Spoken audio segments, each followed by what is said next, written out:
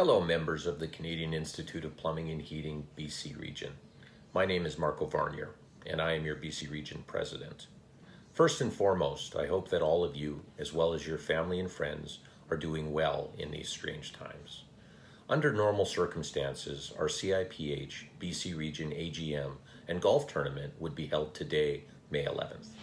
With the current limit on social gatherings and focus on social distancing in order to control the spread of COVID-19, it has become necessary to cancel our AGM and postpone our spring golf tournament to a later date. This short message, in conjunction with the attached presentation, will serve to provide you, the membership, with both an update on CIPH BC Region activities over the past 12 months and into the next term, as well as an introduction to your 2020-2021 BC Region Board of Directors. The ballot was sent to all voting members on April 2nd and confirmed on April 30th. Your 2020-2021 Board of Directors includes the following returning board members. Andrew Wyman, Western Regional Sales Manager for Moan, who is the BC Region's Vice President and Treasurer. Jason McKenzie, Managing Partner for Equipco Limited. Frank Hennessy, Regional Manager for British Columbia, Aquatech Sales. Brian Jones, Outside Sales for JSA Sales. Eric Finley, President of Andrew Sherritt Limited. Ken Wilson, Territory Manager for CB Supplies.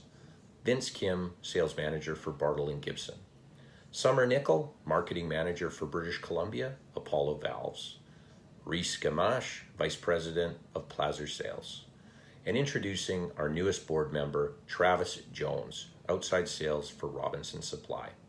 In addition, Norm Bajwa, Senior Vice President of Plumbing Sales for Bartle & Gibson, is our CIPH liaison for the BC region.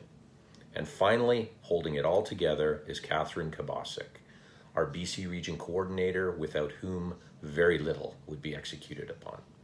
The BC Region Nominating Committee believes this board will provide the high quality of leadership our members have come to expect.